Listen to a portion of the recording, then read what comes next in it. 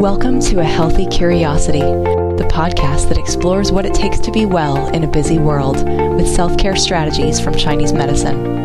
I'm your host, Brodie Welch, here to support you on your journey of health, happiness, and personal evolution.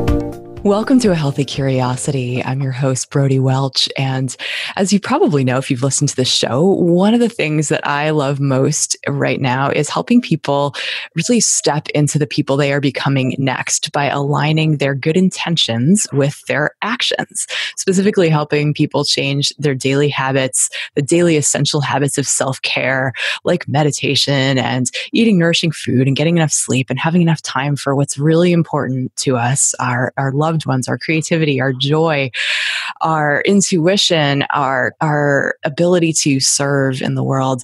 The more of those habits that we can bring onto autopilot, the more energy we have for the rest of our lives.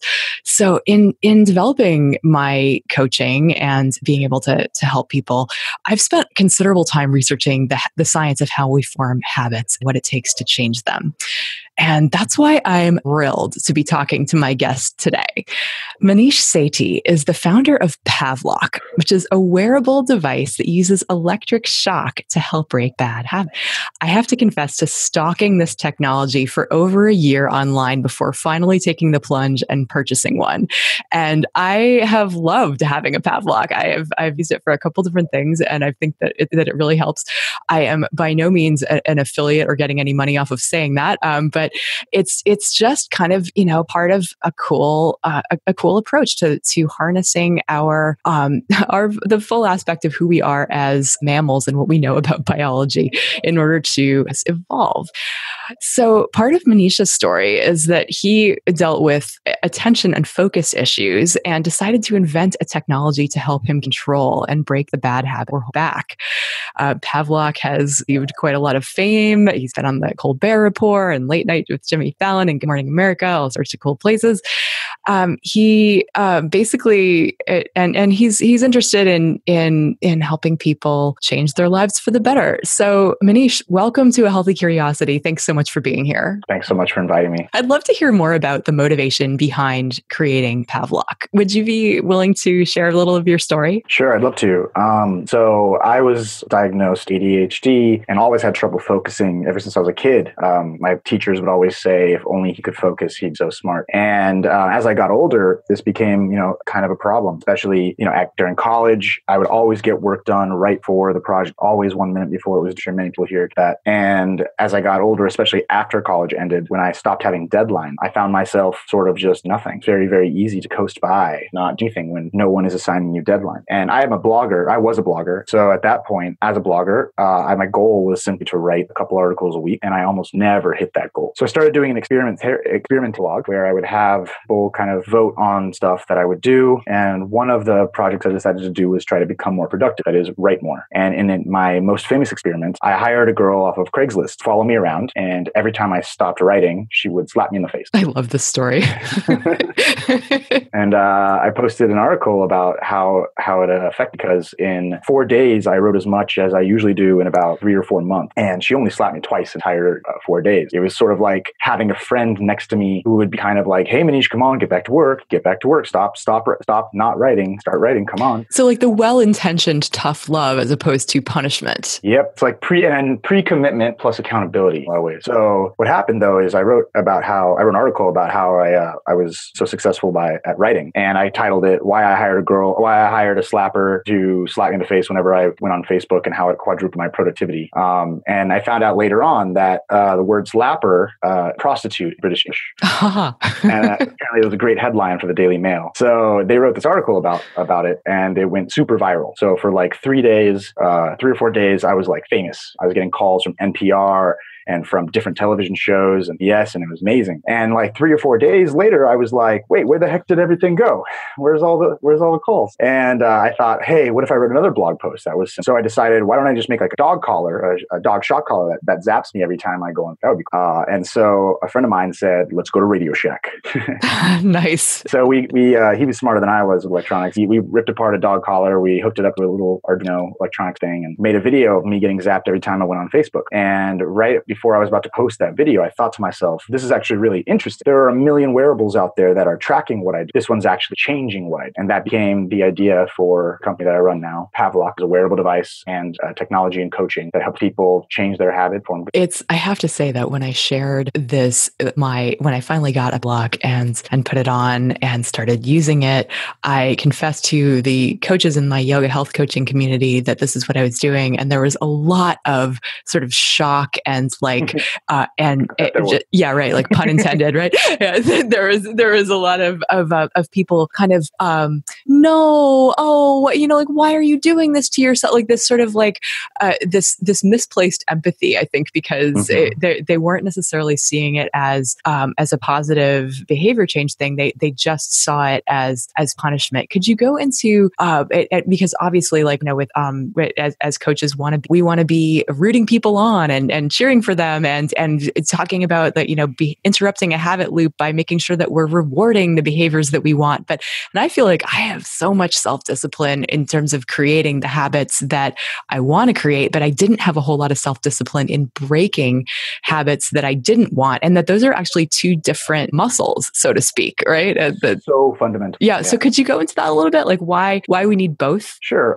Well, in general, I think I'm disgusted by myself when I say I'm going to do something. I think I'm fundamentally disgusted by it. And I think that solving that problem's in the core of folks' entire life. And so I think that ever since I grew up, I noticed that people always have these really weird solutions for problems that are just not recast. Like, if you want to quit smoking, why not have someone just follow you around all day and every time you smoke, they smack it out of your hand? Now, that's there's going to be a bunch of reasons why that might not work, but why not start entertaining that 100% success rate idea and then work backwards from there rather than starting at zero level. And it's like, well, how can we approach this? Let's try to change the habit. Let's try to use drugs. Let's try to use nicotine patches. Like I get that they are helpful, but why not start at the craziest idea and then move backwards? Same thing with the slap. Nice. So let's go most direct and then integrate what might actually work in real life. Yeah, I think a lot of people start off looking at the problems and don't really focus on the potential. And so anyway, getting to your real question about bad habits, good habits. We started the company and I focused on the idea was that it would be a replacement for my slap. It would know every time that I went on Facebook through a Chrome extension and it would send me a zap if I went on Facebook. And very, very quickly, or about a year later after I started the company, not that quick, I discovered this research from the early 90s on what was called aversion therapy. And I started to review this stuff. And essentially, aversion therapy is a Pavlovian association to doing an action that quit. So if you think about if you ever were in college and had a friend who got really, really drunk and suddenly the day after you just like never, ever drank tequila again, ever in your life because you got so sick off that one drink one night. Or if you ever got sick at a restaurant, somehow you'd never want that for that dish anymore. Aversion therapy is the act of creating that dish. And it's created by either nausea or electric shock. And as I started to look at research, I was aghast. I found that the success rates, astronomical studies, essentially trying to quit smoking cold turkey is about 5% successful at a 6 follow-up. Nicotine patch, about 7.5 successful. And using 5 days of aversion therapy was above 50% success. That's 5 days total for less than an hour each day. And 6 months later, 2 pack-a-day smokers, 1 pack-a-day smokers had not smoked again. And those numbers were mind-boggling, especially because the studies were already done and there was an FDA classification. So when I looked at that, I also looked at my product and said, holy crap, this works. Like our product already does. The old studies showed that it was all self-administered. There was no automation back. They barely had remote control. So people would told by their doctor, okay, bring the cigarette to your mouth and press the button. Bring the cigarette to your mouth again and press the button. And what we started to do was replicate those studies with our users. And we found incredible success, not just for smoking, but for nail biting, for unhealthy eating, for sugar, mindless snacking, for things like scratching or hair pulling, for things like negative thoughts, for things like anxious thoughts. And the one that I had to use it for was getting over my ex-girlfriend. The act of adding a zap changes basically most of your days spent in the back of your brain, the reptile basal ganglia. That's where habits stored. The reptile brain likes moving towards things it likes, and it moves away from, doesn't think about a lizard, sun, away from cold. That reptile brain is the most powerful part of it. The prefrontal cortex, which is the front of your human part of you, that part is where thought, and that part, think you, but less than half a day, spend almost none of your day. And what I realized here is that a small zap knocks you out of automatic mode, brings you to the present, makes you aware, gives access to your prefrontal cortex. And with that knowledge in mind, we were mind-boggled at the SS for how fast we were able to help stop. I think it's so interesting how you're able to basically hack into the subconscious. You're able to get into these unconscious patterns that drive behavior without even knowing it. But with this, by creating really, it's like a bodily aversion, right? Like if that tequila example, if you just never want to have that again, that's not a decision you make. It's not a vow. Like, I will never get that drunk again. It's more like your body knows that you're never going to have tequila again because it was so traumatized by the negative experience. And so I just brought up two important points. Like, one is that, like, why not, if we are spending half of our day on autopilot, like, wouldn't it be cool to be able to tinker with machinery of that autopilot? And so, like, the Pavloc kind of does that, as well as the self-administered aspect of it, because I know that there are it's the kind of thing that one of the things I was using it for was the subtle habit of my inner critic of negative self-talk. And it's the kind of thing where, like, yeah, Pavloc can't read my mind. It doesn't know when I'm having this negative self-talk. But if I can bring that mindful awareness to, like, okay, this is starting to happen, and I can zap myself present literally about it, then I don't have to go through that shame spiral or the behaviors that go with it. And I think it really helped me. Like, within even just about a couple of weeks. Like, obviously, this is something I've been working on for a long time, but since the Pavloc, I think I definitely noticed an uptick or maybe a downtick is the better way to describe it, in terms of the prevalence of those thoughts. Like, my brain didn't necessarily think it was safe territory anymore. It's so interesting. So, like, the negative thoughts thing, mind-boggling, because I couldn't believe when I started for negative thoughts that how fast they go away. And, like, it's like start to think it, and then your body's like, no, don't think that. Right. And it just stops, and it just diverts. And it's a very interesting, like, lever. It's like a lasso, you know, it's like a way to kind of, it's not about it zapping you. It's about you zapping bad parts of the brain. Or it's like you telling yourself, you're not in control, I'm in control. It's like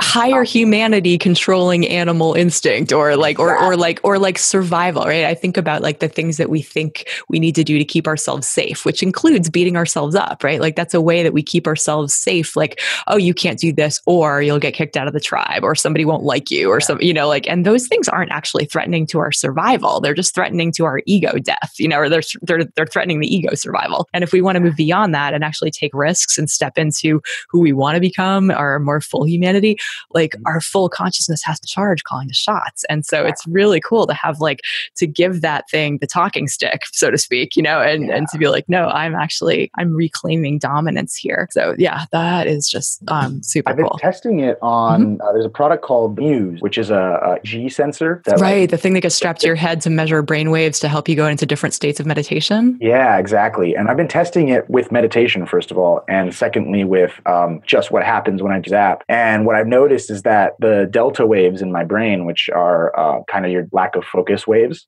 instantaneously, as soon as I am zapped, you see a massive drop delta wave on the screen in live biofeedback. And I was like, wow, that was not a surprise. It's like, but it's crazy because it persists for quite a bit of time, minutes, tens of minutes. And I think exactly what is happening is the reptile brain is getting shut up, prefrontal cortex getting aware. Yeah.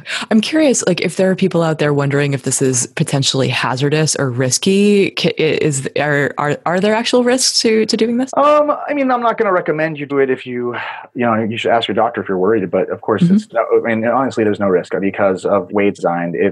2 inches of space, or less than 2 inches between the electrodes. So it crosses only on your wrist. It doesn't like go to body or go to heart. It goes just through a 2-inch space on the top level of skin, and it's configurable. So you set the level. I like to compare it to like a rubber band snap. Yeah. Except it doesn't leave bloody welts. So. Exactly. Right. It's a step in the right direction from there. That's something that makes me so intrigued about how people are like, don't do that to yourself, or they think that it's like a bad, unsafe product. And I'm like, how come you're okay with putting like drugs into your body that pass liver and all of the rest of your circulatory system? But a small, tiny rubber band snap on your wrist is not okay. That right. It was very interesting to me. And I think a lot of it has to do with this weird association with word shock. It's not about like you felt. It's not like it even hurt. Almost like I laughed the first time I felt it. I was like, whoa, it's more surprise, I think, than anything else, which I guess kind of goes along with shock, right? It's a you don't expect it, and there it is. And exactly, right? The word, and also when you start thinking about it, you're going to notice that word shock talk a lot in day-to-day conversation. And so I don't know, I think it's actually kind of fun. It's like interesting to me because it's not like, because it's one of those ideas that like once you've used it, you're just like, dude, why is everybody not using it? And everybody doesn't want to use it for some reason that has nothing to do with the actual product. It has to do with mentality. Yes. So for me, it's kind of fun because I know I'm fighting like an uphill battle about getting people to understand and live in it. But what's really cool about it is I know I can write. And so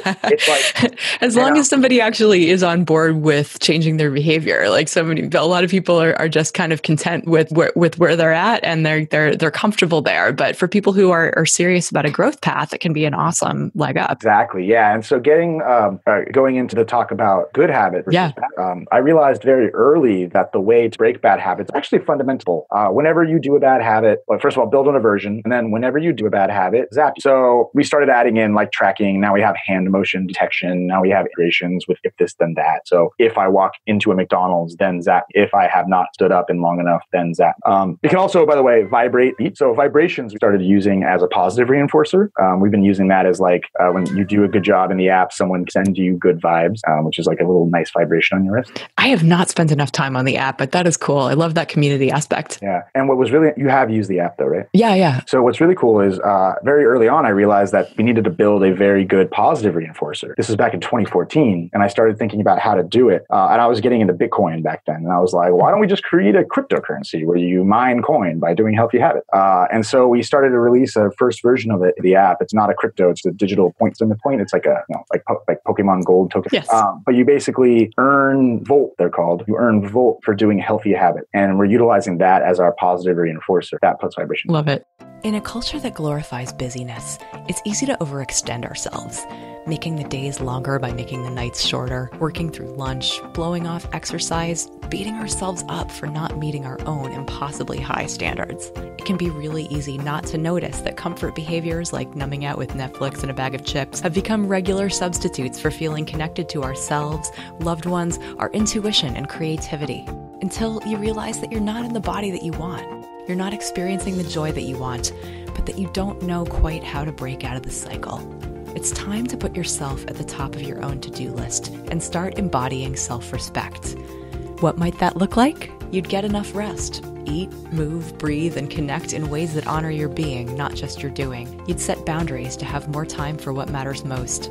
You'd feel less stressed, more calm and confident. You'd feel lighter and more comfortable in your body. And leading by example, you'd help everyone around you do the same. That's how we roll in my Level Up group. See, I believe that you have the right to take care of yourself, even before all the work is done, and that when you do, you get more done in less time and are able to show up for the people that you love with kindness and patience. I'm looking for 5 people who are ready to start practicing self-respect this September in the next round of Level Up. It's hard to go against the grain of an entire culture by yourself and way easier in community. If you're ready to start honoring your being, visit the Level Up page at brodiewelch.com and schedule a discovery call with me. If it's a good fit, I'll invite you to join this life-changing community. That's Brodie with an IE, Welch with a CH, and hop on my calendar. Now back to the show. I'd love to know a little bit more about how you're integrating it with coaching, just because that's something that that is an area of interest for me, and something that I'm always looking for how to bridge these worlds of like what we're working on individually, how that can be shared and how we can work together to progress. Sure, yeah. So coaching is such a core part of our product because people's habit success is just massively enhanced when they have a coach or somebody who cares, really. And coaching is really interesting because, I hired a girl to slap me in the face. It was just a random person I paid, $8 an hour to. And it worked. It didn't matter if it was the world's best coach or somebody I got off Craigslist. The act of having somebody who I was committing to do stuff with, and then they were keeping me accountable, changed the results astronomically. And so we started to build out a system for our Pavloc users. We built we have 3 different coaches. We have a happiness coach, coach, Natalie Susie. She teaches at UC San Diego a class called The Pursuit of Happiness. And she helps people who are having trouble with anxiety, negative thoughts, any kind of depression, get a hold of their behavior and help keep them, help learn how to become happier. We have a habit coach whose name is Lauren Doyle. She helps people who have tough habits, help them stop or start habits, like nail biting, smoking, sugar, food, all that stuff. And then we have a business productivity coach who's my head of operations, Nicholas Rozier. And he helps, it's actually quite simple, helping people who are trying to build their business. We found that people usually know what they need to do in their business, but they just don't do it. And so he makes sure that daily you're committing to things you're going to do tomorrow and that do them tomorrow. And through all of those 3 coaching programs, what we essentially have is a few phone calls every month and then daily accountability where you're able to be reminded via text and then via vibration and then via Zap. Nice. So the coaches are able to see your results and then send you stimuli via. Yeah. So basically, people are getting support. They're getting accountability. They are getting consequences if they don't do what they say they're going to do, Exactly. which is a pretty unique thing. And I don't know why the world is so afraid of consequences. I know, right? It's not a bad thing. When I was in college and I was always trying to get myself to get work done, and I would go to the library and then I would use Facebook all day until somehow the day before it's due, I magically always got it done minutes before the deadline. And as this happened to me, I'm looking at this over and over again. And what do? I feel like terrible. I feel like a bad person. I feel like an imposter. And I always am like, all right, all I need to do is take my goal, break it down, and then start working on the first part slowly, get to the next part, and it never worked. And I realized recently that it's not find yourself only when there's a deadline. Secret is not to change your entire personality. The secret is to add more deadlines. Add more deadlines, exactly. Right. And that breaking it down into smaller steps may be an important part of being able to meet a deadline. Yeah. But yes, that idea of like, if you're somebody who's motivated by the deadline, why not continue to use that motivation? And I think that's the longest problem these days because people honestly don't have anything anymore. It's not like we have to run outside and find our food anymore. It's not like we're chasing down animals. It's like we have the world's biggest comfort of all time. It's the world's easiest life to be comfortable in, and it's killing us. It's killing us how comfortable life. And so I think that like Pavloc is trying to bring a much needed lack of comfort and active discomfort into the world to help people be people. Like you don't grow without challenges. You don't grow unless there's something that you do that's uncomfortable. Absolutely. Now, the one limitation that I really see with Pavloc that I would love for you and your engineer team to solve for us is that we can't change what we're not aware of, right? Like we can't actually look at our shadow issues. Like we have to actually dredge those up ourselves with mindfully in order to be able to strategize about fixing it. And so it's the kind of thing where like it's not necessarily, but maybe if you get better with this Muse thing, we can biohack our way into awareness and then use the consequence thing to move out to bridge that gap between our attention we end up doing. Well, what I noticed is that a lot of our negative thoughters will start using the device and catch themselves earlier in the habit. Yes. So you probably noticed this yourself. I definitely did. And you create awareness even just through Manual's app. We have this one user who she suffered from severe depression, and she told me that she had been suffering from it ever since she was in high school. And so I asked her for the next 5 days, whenever you catch yourself in a negative thought loop, zap yourself, smile, and text me where you are. And on the first day, she caught herself at work. On the second day, she caught herself on the way to work. And on the third day, she caught herself reaching for the front door. Fourth day, reaching for the front door. Fifth day, reaching for her front door. And I said, what's up with your front door? There was a flower vase sitting next to her front door. And when she was 16, she and her twin sister had a birthday party. And a lot of people came, but nobody gave her a gift. They gave her sister a ton of gifts. And her sister said, oh, I'm so sorry. Here, have this flower vase. That flower vase was triggering thoughts of nobody loves me, nobody cares. And so I had her throw away that flower vase. And the next day, she didn't feel a negative thought till late. And she actually didn't feel it at all. She texted, I haven't felt good all day ever. And I find that a lot of negative thoughts, a lot of depression, I'm not going to say all by any means, I'm saying a lot, is caused by physical items in the world that trigger subconsciously a negative thought loop. Oh, that's so interesting. Yeah, right. And thus keep us trapped in the past. Like that probably she doesn't need to continue going to that same terrain in her mind every day if she gets rid of the thing. Yeah, when I was using it to get over my ex-girlfriend, it took me about 4 or 5 days until I realized that it was the plate. She'd given me a set of plates in my house. And when I would make myself breakfast, I would eat on those plates, and that the rest of the day I'd be thinking about her. And by getting rid of the plates, states, I was able to stop thinking. That was interesting. It's like a path, a period of time to become aware. It takes a little time to find that awareness, but it's there. I think that's a really cool bridge between the idea of like the woo-woo sort of idea of like, needing to change the energy around, like when you quit your job or when you lose a bunch of weight, you need to kind of create new energy around this new identity, and like decluttering or like getting rid of the physical stuff in the house. It's like it bridges the gap. It's like it's somehow less of an abstraction and more of like a real thing that's triggering our subconscious. It's an interesting explanation for why we go there. Yeah, it's cool. So it sounds like this has had success with all kinds of things for a lot of people. I'd like to just I'm curious. You mentioned sleep earlier in our little pre-chat, and I know that there is something called the shot clock. But can you talk a little bit about how one might use the Pavloc for sleep? Sure. Sleep is the most common habit that we sell, and it's the most common habit that we help people with.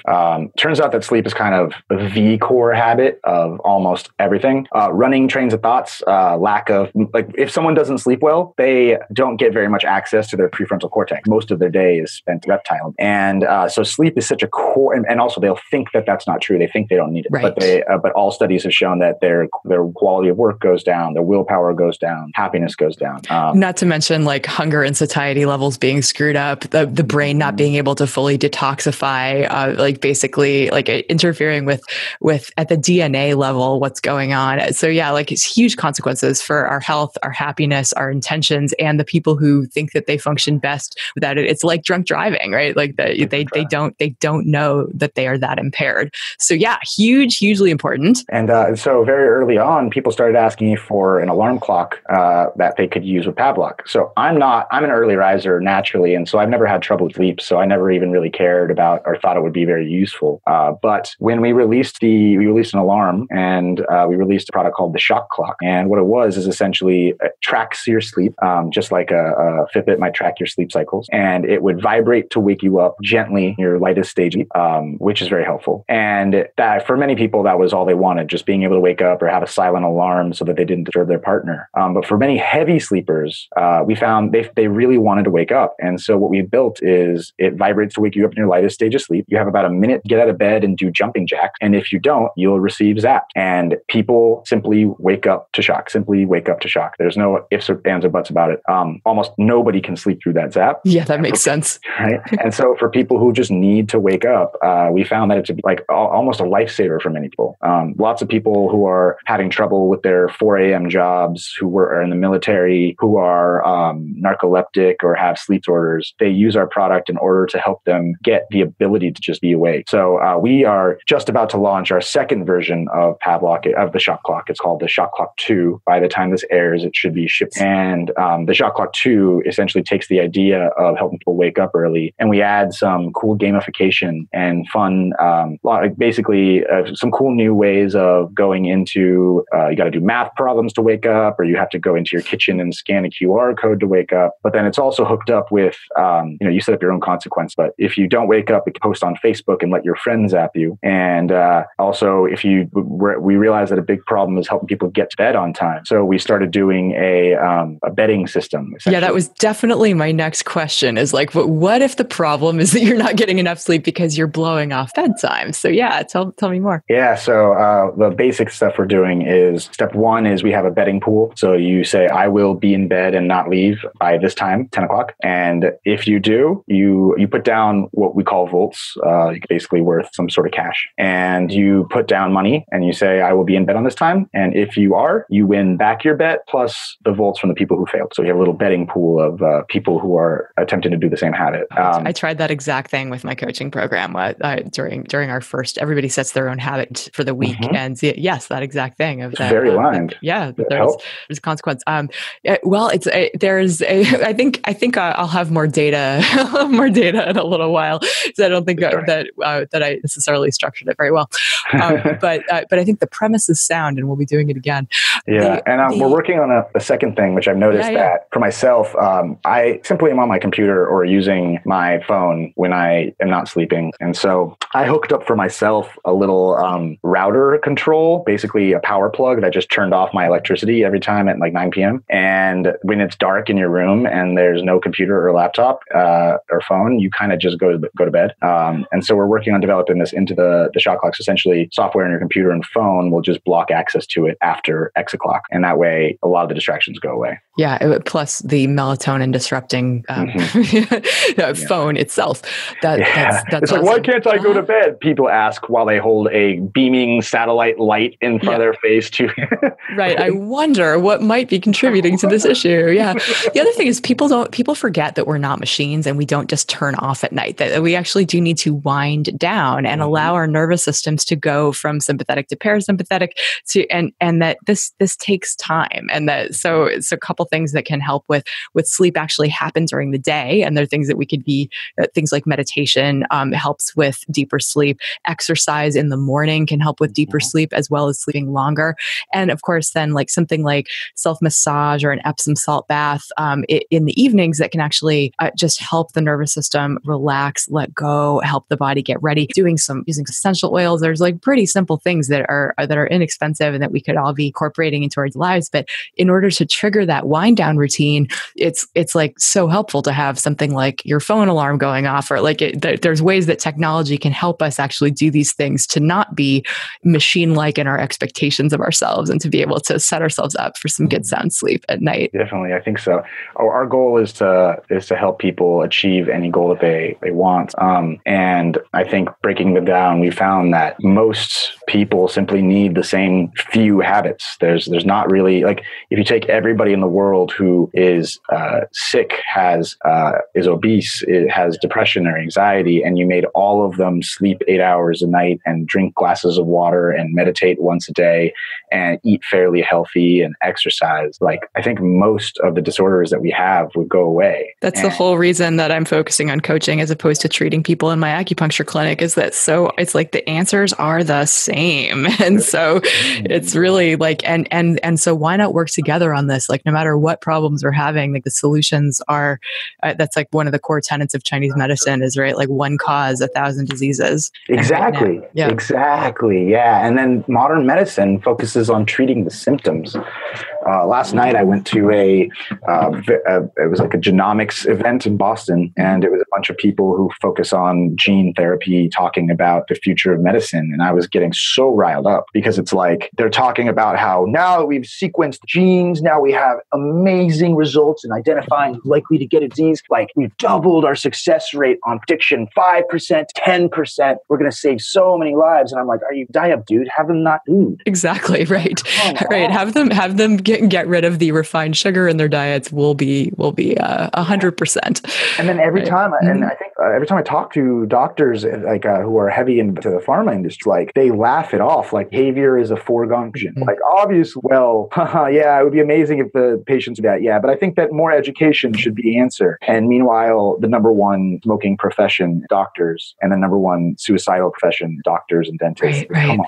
Well, and it doesn't help that the system is stacked against us in terms of that what our government chooses to subsidize is to make things like sugar, artificially inexpensive, and to make real food really expensive. And so people blame themselves for these problems that we really need to be addressing, I think, at the level of society. And like, what are we funding? What are we really investing in? Is it health or disease? And really our current disease care system is or cancer for that matter. It's like, let's look at the toxins we're putting out there as opposed to blaming people for not thinking happy thoughts or for, not doing enough on their own. Oh, Maneesh, this has been a super fun conversation. I know you're a busy guy, so I will let you get on with your day. But I just, if people want to connect with you or get a Pavloc, where would you suggest they go? I'd recommend you go to pavloc.com/habit quiz. That's a quiz where it connects you to our coaching program as well. But the habit quiz lets us, basically, you'll answer some questions about the habits that you have, and we'll do a profile and read out about how you can change your behavior the most. So pavloc.com/habit quiz is the best place to go first. And from there, you're able to check out the website and buy a product you want. And secondly, you may want to just download the app on your phone, the App Store or the Play Store. Pavloc. Maneesh Sethi, thank you so much for such a fun conversation. I really appreciate your time. It was a pleasure. Thank you so much. This episode is brought to you by my Inner Alchemy Retreat. Hey, what you doing next February? How about you and me and 20 others escape the dark, wet winter and go hang out on a quiet beach in Mexico for a whole week. I'm thinking a world-class retreat center with a 5-star restaurant serving us delicious prana-rich meals, luxury oceanfront bungalows, qigong on the beach. We could do some breathing and moving and some yoga, maybe some snorkeling and surfing, take a long walk at sunset. We'll pulsate between some deep relaxation and deep inquiry work, looking at ourselves through an elemental lens, how wood, fire, earth, metal, and water are at play in our lives, and grounding these concepts in our bodies. You'll emerge feeling renewed with an armload of new self-care tools and a jump start on who you're becoming in 2019. I've been leading transformational retreats since 2012, and they are powerful in addition to being a total blast. But don't take my word for it. Head over to the Mexico retreat page at brodiewelch.com. That's Brodie with an IE and Welch with a CH, and read what past retreat peeps have said. Then sign up. You know you want to, and you deserve it. When you claim your spot by August 1st with the promo code PODCAST, you'll receive a free downloadable copy of my most popular meditations, Advice from Your Future Self, the Healthy Eating Meditation, and the Breathing Bundle. So head to brodiewelch.com right now and check it out. Thanks for listening today.